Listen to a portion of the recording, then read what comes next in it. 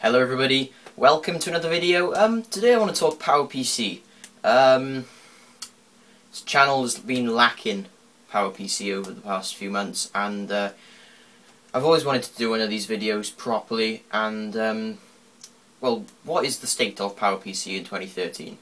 It's going to be quite modular. I'm going to go G3, G4, G5, main machine, secondary machine, whatever you want to do with it. And yeah, so let's get started. So, G3. What can you use your G3 for in 2013? Honestly guys, primary use, don't even consider it. The G3 is very, very, very dated now.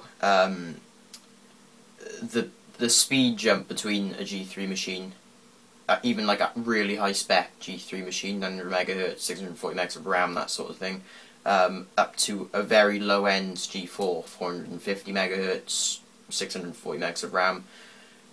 The speed increase you're going to get is just out of this world. So primary machine, completely out the window, don't even bother considering it, whether it's an iBook G3, a PowerMac G3 blue and white. Primary use, you'd be incredibly patient if you could put up with a G3 machine in 2013 for main machine use. Secondary machine use, though, is a completely different kettle of fish. Right here, 12-inch iBook G3, 500 MHz, 384 megs of RAM, I believe, a 10 GB hard drive, which I always find quite comical. It's a beautiful machine, guys.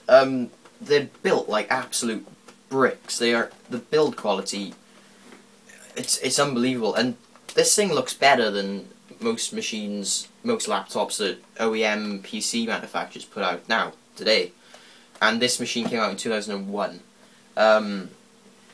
Yeah, what is that machine used for? It's downstairs, it lives downstairs, and whenever someone wants to find something in the dictionary or thesaurus, or type something up in Word and they can't do it on a tablet because you need a proper keyboard, stuff like that is brilliant. Pick up for 5 minutes, check emails, text editing, word processing, stuff like that. It's going to do it without a hitch. I mean, it's not going to be incredibly fast. I mean, my Nexus 7 bench is 1400 in Geekbench. That would struggle to get 250. That's the sort of speed difference you're just going to have to come to terms with if you're looking to buy a G3 machine for secondary use. But build quality, superb. Keyboard, absolutely brilliant. Screen, superb. Really, really nice screens in those iBooks. And just pick up and go, dictionary, calculator, little stuff like that. It's unbelievable. And for the price they're going for, they're going for like 20-30 quid, the iBook G3s. They're really, really great, just to have a little, it's a little item to have downstairs in the family room where you can just pick it up and do whatever. I mean, you can surf the web on there, but it's going to be pretty painful. So, G3, primary machine, no go. Secondary machine, or third machine, or fourth machine, or whatever, it's going to be good. I still recommend going for a higher spec one. Forget iBook clamshells, they're very slow. Forget an early iBook, then I mean it does all of those stuff, but it crawls under Tiger. If you're gonna get yourself a G3 at this point as a secondary machine, you've got to go something like a 900 MHz, top of the line, 12-inch, max out the RAM, 640 megs. Stick a nice little. It doesn't even have to be a big hard drive in there. Just something that's going to be a step up from the originalness in there, but they are a little bit of a nightmare to open. But really, really nice machines. Secondary machine, I got an iMac G3 up there. The speakers in them are incredible. An iMac G3 would still make an incredible jukebox. I mean, you don't require much horsepower to play music, so an iMac G3 would make a really good jukebox. An iBook G3 would make a really, really nice little family dictionary / calculator thing. And a PowerMac G3 OS 9 gaming. You can get decent little graphics cards to put in those things, max out the RAM to a gig. They're blue and white G3s are really, really nice design. Again, built like absolute tanks, they're bulletproof. and yeah, gaming on a G3 blue and white was pretty good. So that's G3. It's pretty simple. I mean, if you're going to be buying a G3, you know what you're getting into. G4s now. Now this is where it starts to get very, very interesting, because the G4 was manufactured over such a long period of time, starting out with the early PowerMac G4s, going all the way through into 2006 with the top of the line 1.67 GHz PowerBook G4s. If you want, I still am perfectly fine. I think a G3 is a seriously nice machine, and primary machine use. I've got a PowerBook G3 here, PowerBook G3, PowerBook G4, 1.33 GHz. It maxed out the RAM already. I will have videos coming on this machine in the future. I use it for a secondary machine because I've got a Mac Pro there, but this PowerBook, you could take the Mac Pro away from me now and I'd be able to do a lot of what I do on my Mac Pro on this PowerBook G4. It's an absolutely incredible machine. It's got the best keyboard I've ever used. That keyboard, guys, is unbeatable. You really have to use one. The screen is really nice. It's a shame about 10x7, but whatever. And it runs up to Leopard absolutely brilliantly. I have a little rule in my head of what machines can run Leopard and what machines you should run Tiger on. If you have, this is like G4, obviously G3s cannot run Leopard, and end of story. But a G4, don't bother putting Leopard on it unless you've got a Core Image and Quartz Extreme supported graphics card. If it doesn't have one of those things, like my eMac up there, I've got a 1 GHz eMac with a 32 MB Radeon 7500.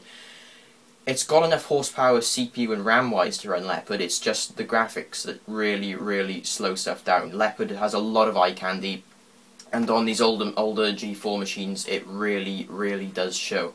This has a Core Image Quartz Extreme supported graphics card, and it runs Leopard absolutely brilliantly.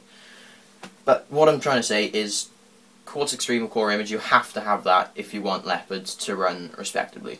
The higher end PowerBook G4s will run it fine. PowerMac G4s again, absolutely fine. Tiger was the last sort of PowerPC optimized, like specially for PowerPC optimized version for these G4 and G5 machines. And Tiger's really nice, but it's very outdated now. And people are even complaining that Leopard is getting a little bit insecure for them. But Leopard's 6 years old. I mean, people still use XP. That came out in what, 2003? Leopard's a really nice OS, and yeah, it's really personal preference. If you want quick, snappy UI without a Core Image Quartz Extreme card, then it's got to be Tiger. If you have a decent graphics chip, then you've got to go Leopard, because you're just going to have so much more support. So, primary machine use, G4. If you've got a high-end G4, I'd say Quartz Image, Quartz Extreme, and Core Image support, and it's at, like, say 1.25 GHz and up, and max out the RAM, all that sort of stuff. You'd have a really nice machine, whether it's a PowerMac G4, PowerBook G4, whatever. A PowerBook G4, they're beautiful machines. You can get an MDD, dual 1.25, dual 1.42 GHz, max out the RAM to 2 gigs, stick an SSD in there. GeForce 4 Titanium. You just got a brilliant machine there. And although the MDDs are very loud, and the PowerMac G4s in general are very loud, the dual PowerMac G4s are pretty quick machines even in this day and age. And main machine use, I have no problem. G4, superb, as long as you have a machine that can run Leopard. I wouldn't use Tiger as a main machine operating system in 2013. It's just too outdated and too insecure, I think. So, G5s now. Now we get proper serious. I mean, you've got the high-end PowerMac G4 MDDs, high-end PowerBook G4s, main machine use, yeah, they'd be fine. G5s are a completely different league, guys. I went up, when I was making up my ranks through the PowerPC world, I went from, I can't remember off the top of my head now, I believe it was an 867 MHz 12-inch PowerBook G4, so a couple of models down from this PowerBook, up to a 1.8 a dual 1.8 gigahertz PowerMac G5, and honestly, guys, it was like I was running on a brand spanking new Mac Pro. That's what it feels like. The speed increase between even a high-end G4, like this is a 1.33 gigahertz with 1.25 gigs of RAM. The speed increase from one of these up to a dual 1.8 gigahertz G5 is going to be out of this world.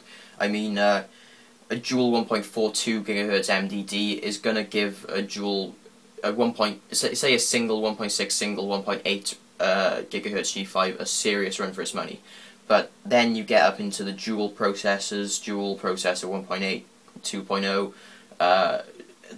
then you get dual core, which is 2.0, 2.3, 2.5, 2.7, and then of course the quad 2.5s, and honestly, guys, I'll get onto them in a minute, but they are just absolutely beasts.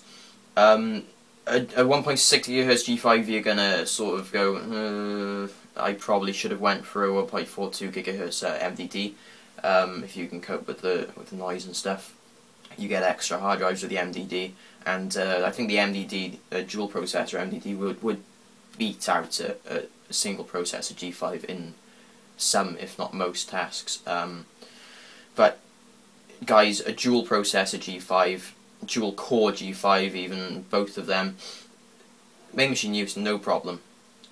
Just before I sold my dual 1.8 GHz G5, I had it downstairs while I was waiting for the bloke to pick it up, and I just said, you know what, and to my family I just said, you know what, why don't you just give the G5 a little go for a couple of weeks, and plugged it in, and they had no problems doing whatever they wanted to do, email, Facebook, YouTube, eBay, anything like that, word processing, Apple Works, iWork 09, my little brother has a little guitar, he uses GarageBand on it, and G5, it's a perfect main machine, and for the price they're going for, you can't beat them. I mean, they're struggling to sell now, they really are. You've got like PowerBooks, which are still going for like high-end PowerBooks now, not the titaniums, the aluminium 1.5, 1.67 gigahertz. They're going for 100, 110, 120 quid. And then you've got G5s, which are going for, well, a dual processor 1.8 gigahertz would go for about 100 quid. And it's just unbelievable you can get that much machine for that much money. It's not only the speed you get from them, it's the reliability. They are rock solid machines, some of them. Don't bother with the liquid cool models if you're a little bit queasy and you're not ready for liquid coolant leaks, because they are infamous for breaking down and leaking fluid everywhere. Well, that's where it goes onto the quad G5s then, because you've got to think it's liquid cooled. I believe it did have a revised revision of the coolant system, so they are slightly more reliable than, they say, the dual 2.7 gigahertz, but they're still liquid cooled, and there's still a chance that they're going to crap out on you one day. But really, guys, the quads are absolute beasts. I think they bench about 3,000 in 3,500 in Geekbench, which is absolutely unbelievable. This thing benches 5.5, 6,000. So you can sort of get a sort of gauge that the quad G5s are absolute beasts. Get a Quadro FX 4500, 16 gigs of RAM if you really want to go all out. Again, SSD, absolute beasts.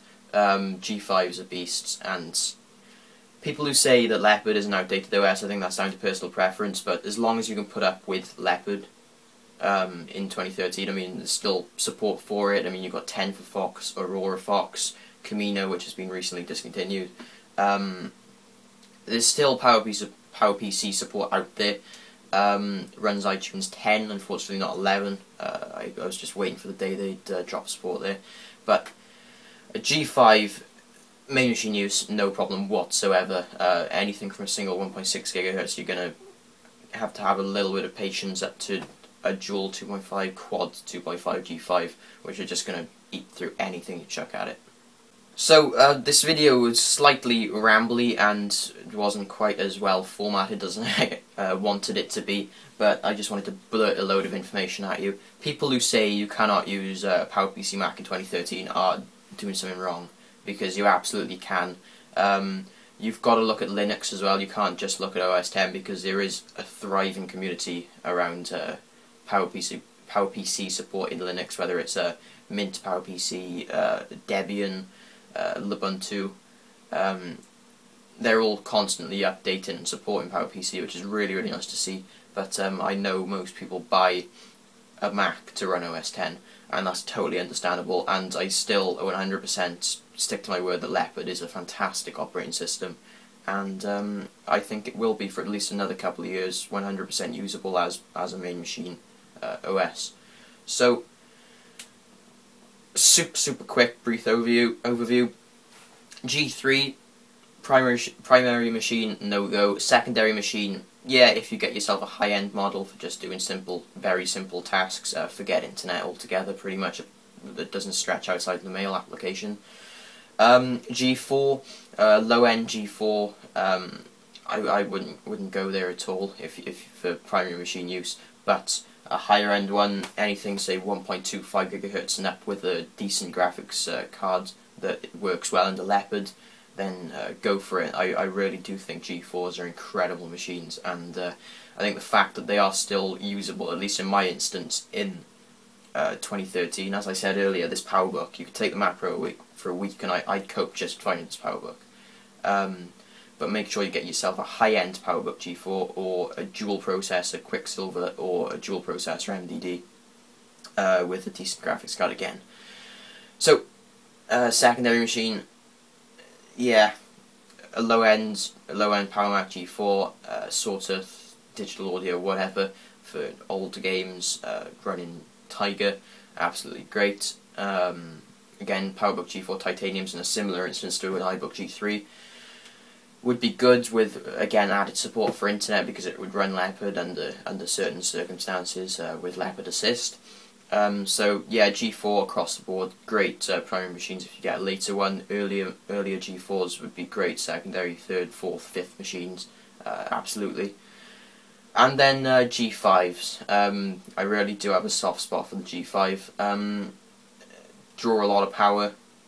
You just got to keep that in mind. But they really are great machines, and anything from a single processor 1.6 GHz up to a quad 2.5 GHz is going to serve you absolutely brilliantly as a main machine in 2013. So my voice is starting to go now. I've talked quite a lot this video, and I hope you enjoyed it. Again, guys, as I said earlier, there's going to be absolutely loads and loads of PowerPC videos revolving around this guy mainly in the coming months, whether it's just software optimizations you can use or hardware upgrades. There's going to be a lot coming, and yeah, I'll see you next time, guys. Bye bye.